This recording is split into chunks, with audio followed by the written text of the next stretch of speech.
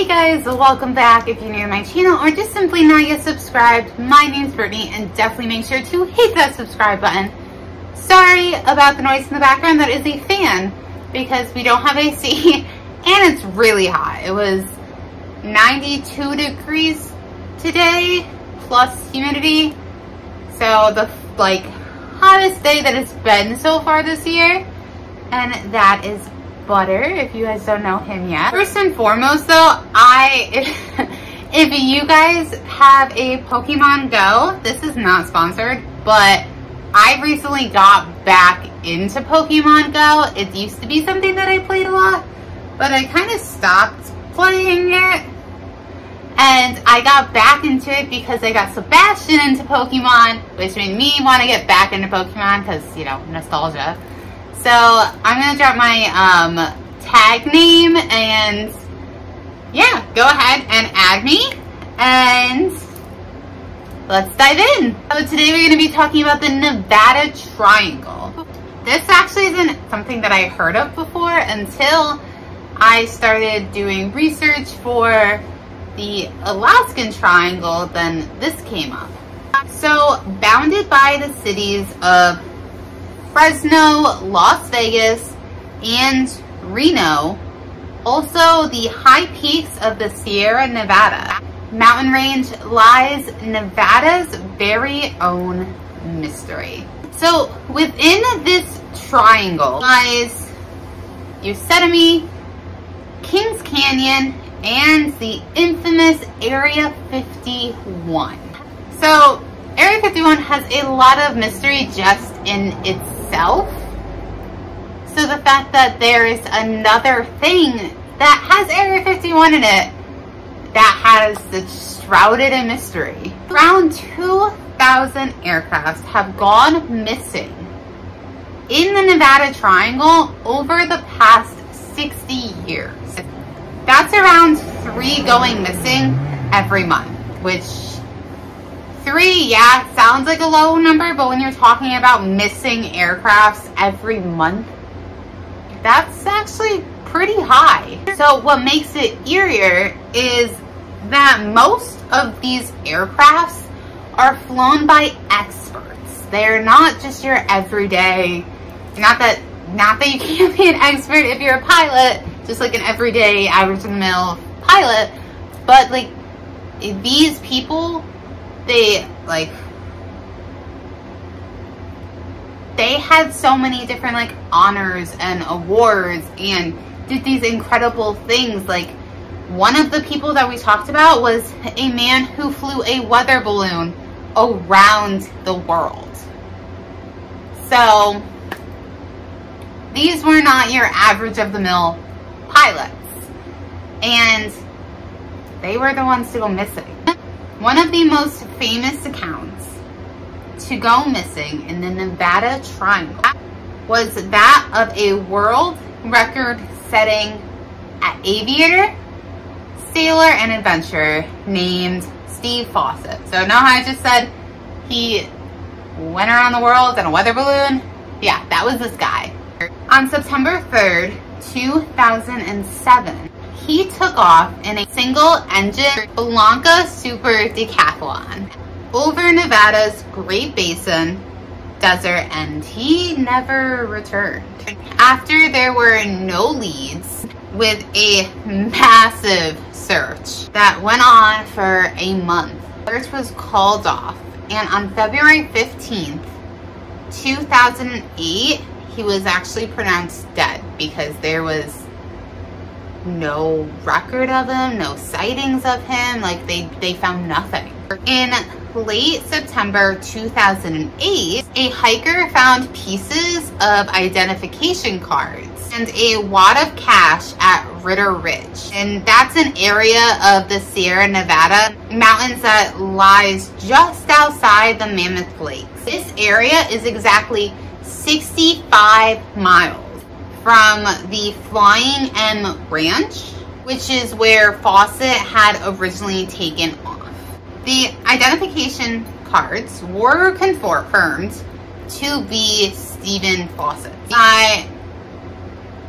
Briere County Sheriff's Office. The other items that were found included $1,000 in cash and Fawcett's Soaring Society of America ID, which I don't know why you just have $1,000 in cash on you, but I guess cards weren't really a thing back then, or as much as common of a thing. I guess cards weren't as like debit cards and stuff weren't as commonly used back then, which is, it's crazy to think about how like long ago that actually was. But yeah, 2008, we're in 2022.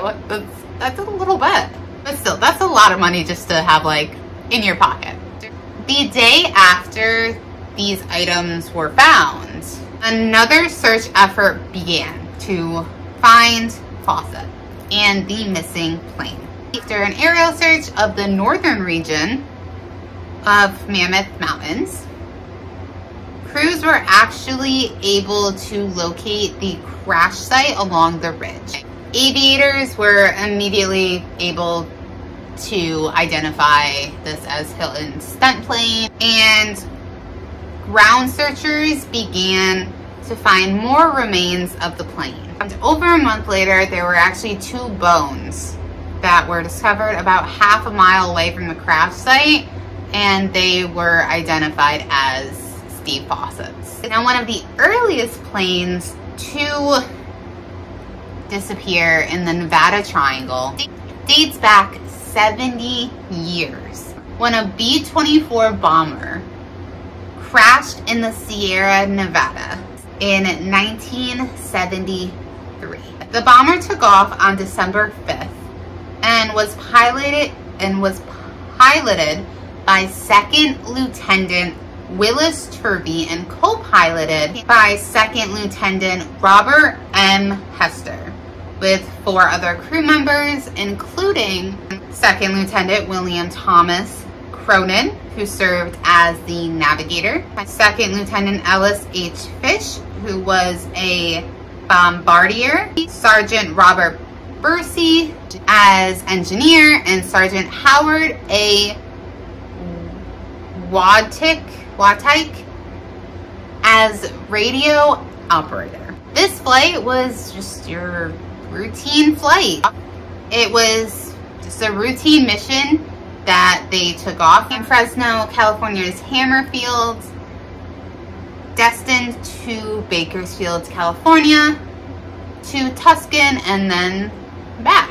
Extensive search mission began the next day when 9 B-24 bombers were sent out to find the missing plane, but then it disappeared too. On the morning of December 6, 1943, Squadron Commander Captain William Darden took flight along with 8 other B-24s.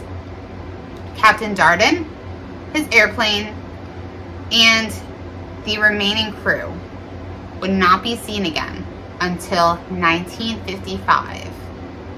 So they left 1943 and they weren't seen again or weren't found until 1955, when Huntington Lake Reservoir was drained to repair the dam.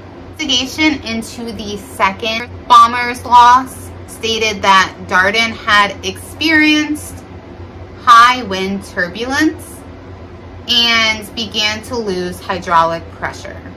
When the captain saw what looked like a snow-covered clearing, he told his crew to bail out, but only 2 jumped. The captain stated that the pilot must have mistaken the frozen lake for a clearing. The 2 soldiers who did parachute from the plane and survived made statements that the lake wasn't frozen. And when the plane was finally found, it was resting 190 feet below the water, with its crew members still at its stations, or at their stations, which would just be a horrible sight. And Hester, who was the co-pilot's father, Robert Hester, from the first missing plane, began his own private search. son, and that would last 14 years. He knew that, you know, he wasn't going, like, with missing people cases, they don't always get the resources they deserve, whether it's because there's so many different reasons. Sometimes it's like bad work being done, and sometimes it's just they lack the resources. You know, he wanted to know what happened to his son. He wanted to find his son, so he decided that he was going to search himself, and he did that till the day he died. Unfortunately, he died without an answer. However, a year after he passed, son would be found in July of 1960 by United States Geological Survey researchers who were working in a remote section of the High Sierra west of LeConte Canyon in Sequoia and Kings Canyon National Parks. There they found the airplane wreckage in and near an unnamed lake. Later, Army investigators revealed the wreckage to be that of the first missing bomber, piloted by Lieutenant Willis Turvey and co-piloted by Second Lieutenant Robert M. Hester. And they named the lake Hester Lake. So that is what it's known to this day, which is actually quite incredible. Another military plane went missing on May 9th, 1957, when Air Force Lieutenant David Steves was piloting a T-33 trading jet. He took off from Hamilton Air Force Base near San Francisco. The plane disappeared on its way to Arizona, and after a thorough search with zero success, the Air Force declared the 23-year-old pilot officially dead. But 54 days later, he reappeared. He was gone and was in tattered and dirty clothing. He had made his way to a camp in Kings Canyon National Park's backcountry, east of Fresno, California. He described that when something in the plane had exploded, he briefly blacked out. However, he came to just in time to eject himself from the plane, which did also, like, that saved his life, but he did get very badly injured. When he landed, he hurt both of his ankles severely. He dragged his parachute with him in order to keep him warm, and he crawled over 20 miles in freezing temperature at 12,000 feet in elevation for 15 days with no food and no shelter. Like, this guy had such a strong will to live. It's just incredible. It's incredible he survived. So finally, he had came across an abandoned National Park Service cabin where he found some cans of food and some fishing equipment. He then survives by fishing and killing a deer with his pistol. And after he regained some of his strength because he had finally been able to eat something, he tried to make it to civilization. During this time, when he was trying to make it to civilization, he nearly drowned in Kings River before he stumbled across a pack train guide who took him by horse back to civilization. Now, no remains of his plane have ever been found, and it wasn't until 1977 that Boy Scouts found his jet canopy. The plane remains missing to this day. In 1941, Lieutenant Leonard C. Lydon parachuted to safety after his Army fighter squadron got lost in the mountains. His P-40 fell within a mile of where it landed in a remote Sequoia and Kings Canyon National Parks. And to this day, his wreckage has also never been found. Now, do keep in mind that these are national parks, so they're quite large. So it is possible that it's never been found because of the vast wilderness that encompasses these parks. Like, they're untouched. So that's definitely a possibility. But it is a little strange because it would be a large object. But, you know, land has it, or nature has its way of kind of like taking things back. So, you know, it could be kind of encompassed in nature. Another famous case was a missing aviator named Charles Ogle. He was a wealthy real estate developer who took off from Oakland, California in August 1964, but he vanished on his way to Las Vegas, Nevada. The Marine Corps pilot, or trains pilot, was never seen from or heard from again, and his plane has never been found. On July 11th, 1986, Major Ross Mulhare flew in F-117 into a mountain near Bakersfield, California. The cause of his crash has never been revealed, which, it's crazy, like literally flew into a mountain. And no one knows why. So what is the reason behind all of these disappearances, these crashes? What is it? Now we're gonna dive into the theories. So the first theory we have includes the infamous Area 51. I think I've said this so many times on here, but my dream growing up was to work at Area 51 because I wanted to work with aliens. Maybe one day I'll work with aliens. At this point, I would honestly just settle for seeing an alien and knowing it was one. That'd be pretty cool. So along the eastern edge of the Nevada Triangle sits the very top secret government facility that we all know as Area 51. According to the U.S. Air Force, this site has been used since 1955 to develop and test weapons and experimental aircraft. Remains from the famous Roswell crash are said to be held at the base, which has sparked decades of rumors that the real purpose of the base was to study and communicate with extraterrestrials.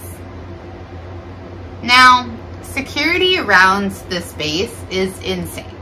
Like, it is very, very tightly secured. If you even step close to the perimeter, you will be met with guards pointing guns at you. Like, they don't joke. Some speculate that the government has been just taking down anything that gets too close. That's the cause for so many planes that have disappeared or crashed. But there is an odd thing, though. Now, the disappearances started around the same time that this base opened. So that kind of leaves you to wonder, does it have anything to do with the disappearances? Next, we have portals.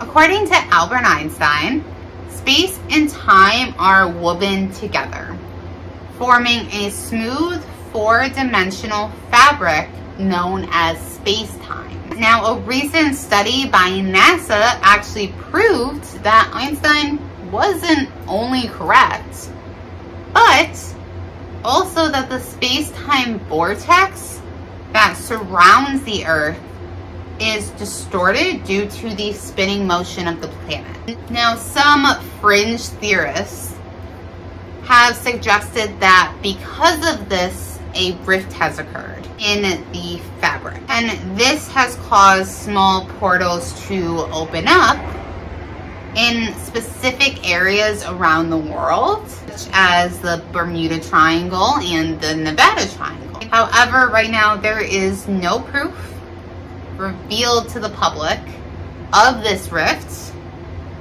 and if there are portals, we're not really sure where they lead to. However, it is quite interesting that Albert Einstein was right. He was very smart. So not that far-fetched of a theory. And next we have simple pilot error. Between the pop-up storms and the varied terrain, there can often be heavy turbulence, and statistically, pilot error is the leading cause of crashes. However, just keep in mind that a lot of pilots have gone missing in this triangle, and they have been experts. So they're not your just everyday pilot or beginner pilot or anything like that. So just keep that in mind. Not saying that it couldn't be some of these, but I don't think it's all of them. And lastly, we have what are called mountain waves. Now, these are fast-moving winds that are off of the nearby Pacific Ocean that frequently push through the steep mountainside. Now, a pilot that encounters this phenomenon may go from a straight and level flight to essentially riding an invisible roller coaster. Downdrifts produced by the mountain waves are frequently strong and very forceful, so they can be extremely dangerous. Hundreds of feet can be lost very quickly. Some mountain waves and winds are strong enough to overpower the ability of a light plane to keep from getting thrown into the terrain below. So what do you guys think it is? I think there's a couple different things that are, I mean, it honestly could be all of them that's attributing to this. Because I'm sure some are pilot error, that some are just getting too close to the base. I'm sure that some are mountain waves. And it wouldn't surprise me if some are portals. I mean,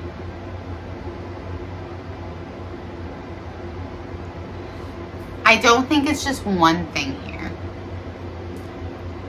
Let me know what you guys think about all this in the comments down below. Definitely make sure to like this video and hit that subscribe button. And until next time, love you guys. Bye.